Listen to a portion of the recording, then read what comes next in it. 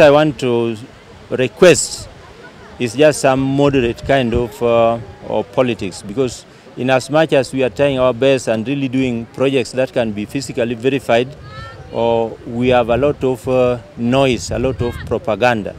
Like recently, you saw what they were saying about Justice Ojwang and trying to put my name there so that the whole thing looks bad. It is not all that bad. And my people here, I know they are the source of those many bad things that is being said about Migori. It is not all that bad.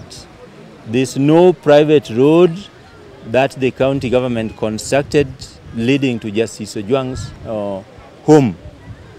That is a public road, and even if you look at its current condition, it can't really merit somebody to make a lot of noise by saying, oh, the county government did this and that. It is a lot of witch hunting. There's nothing in that form that we did to the justice. It is purely witch hunting.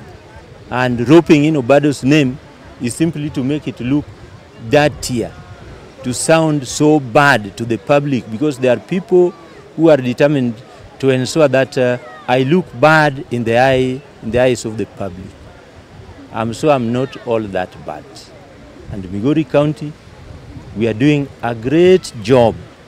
Even the others which people talk about being corrupt and so on and so forth, there's nothing from that. It is just an image that some people are trying to create so that I'm portrayed that negatively. We are doing our things in the open, following the procedure, and we are actualizing projects that can be seen.